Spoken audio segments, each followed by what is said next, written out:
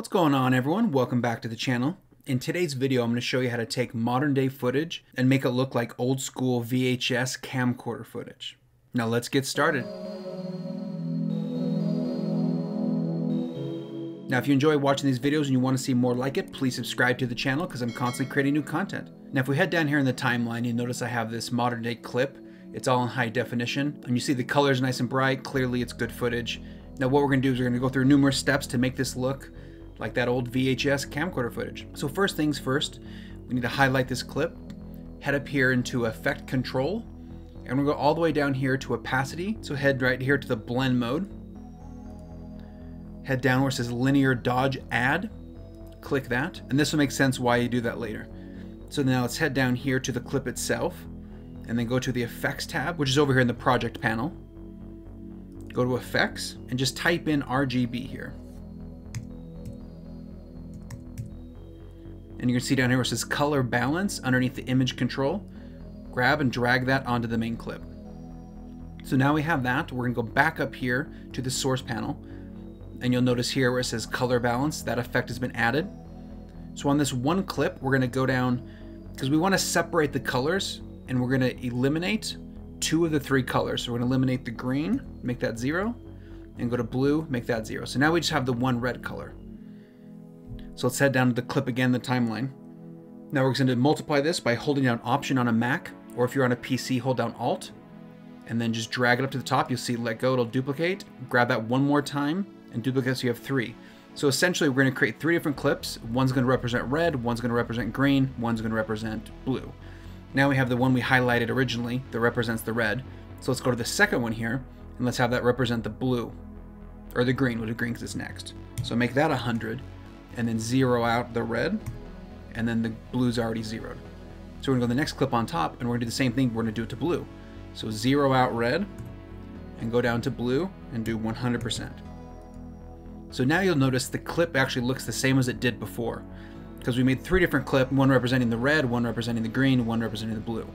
And the reason why we did the linear dodge blend mode is so they all blend together. If we didn't do that originally, it wouldn't blend together like this. And you'll also notice here it says 39 versus 100. It's actually 100%. So if you click on the different clips, it'll actually say 39 even though you put in 100. But as soon as you move the playhead, it'll go back to 100. So now what we're going to do is take one of these clips, just grab the top one, and we're going to slightly move the color panel over. So this is representing the blue. So I'm going to come up here, Position in the Source panel, and I'm going to slightly just move it over just a little bit. And you can see I'll make an extreme, so you can see here where it slides the blue panel over. So we're going to go down just maybe about 8, just so it's slightly off. And then let's head down to the next one. And instead of going left to right, we're going to go the up and down. And let's drag this down just a little bit so it has that kind of, there we go.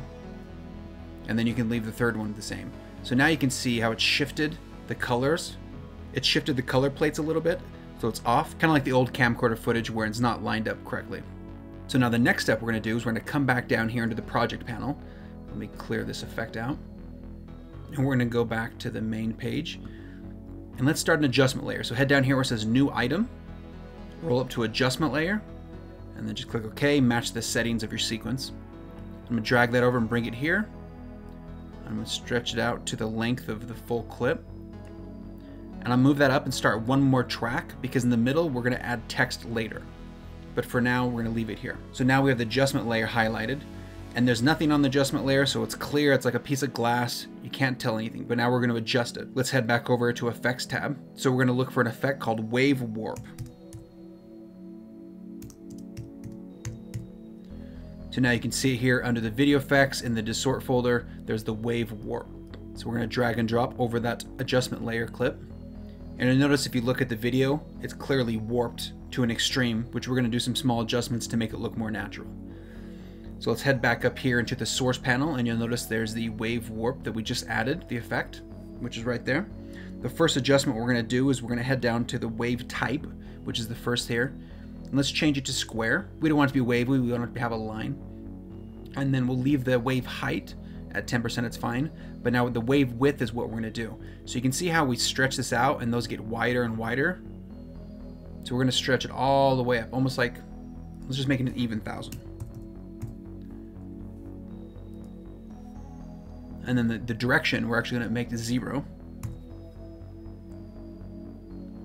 And then one last thing, we want it to be a little slower.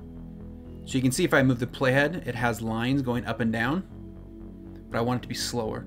So we'll go to the wave speed and we'll do minus 0.1. And then go down to the next one.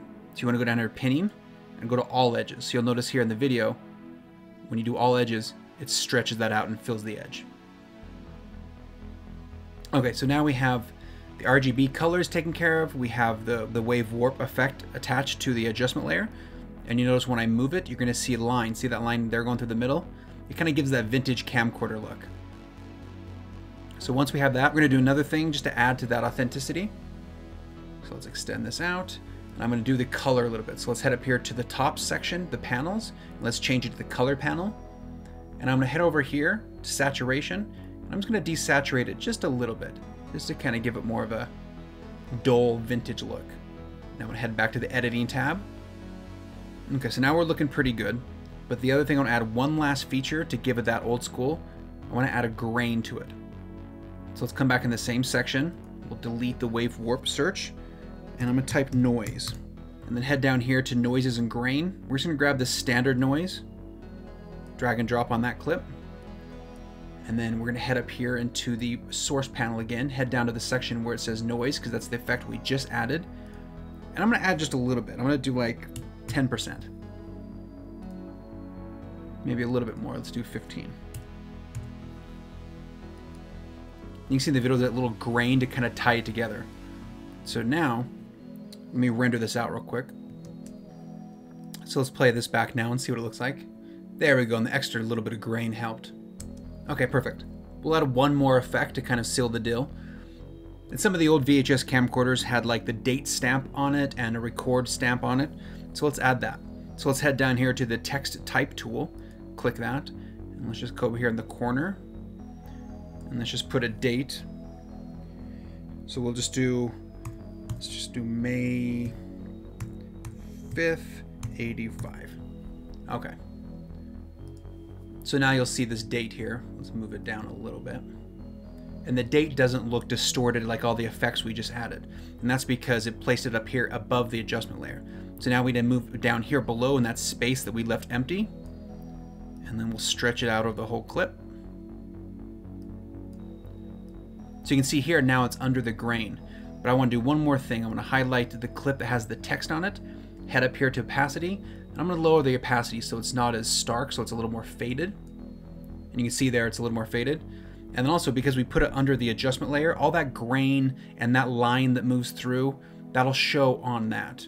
So now if we play it, you'll see that line right here. If I back it up, see it'll run through that. So it'll just seem more effective. Now the type itself is kind of more of a modern type. You can look for vintage like VHS type font, and you can, be creative with that and what look you want to have, but this is just kind of a standard font, but you get the idea of it. So I'll play that through. So that's looking pretty good so far. The only thing that I think is, if you notice, modern day footage is 16.9, which is a little wider. Back in the day it was 4.3. So it's a different aspect ratio. So I'm going to add a little bit of crop to the sides to give it that look. So I'm going to head back up here to the adjustment layer, type in crop, grab the regular crop and apply it here.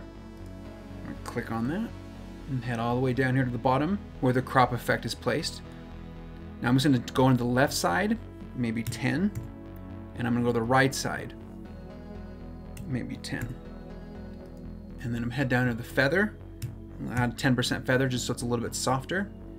So now you'll notice, I gotta render this out one more time. Okay, let's see how this looks. We'll go back to the beginning. So that has that vintage 80s camcorder VHS look. And depending if you want to go a little older, if you want to make it look more 70s, you can play with those RGB like the way we'd slide left to right to separate the colors a little bit. You can do that more. You can add more grain. You can play with the lines for the distortion. You can manipulate it any way to make it look sloppier for older footage. It's ultimately up to your creative control and the look that you're going for, and you can just tinker around and tweak it the way you like it. Anyway, I hope that helped, and if it did, please give it a thumbs up for the YouTube algorithm. And if you want to see more content like this, please subscribe to the channel. That being said, have a great day. Later!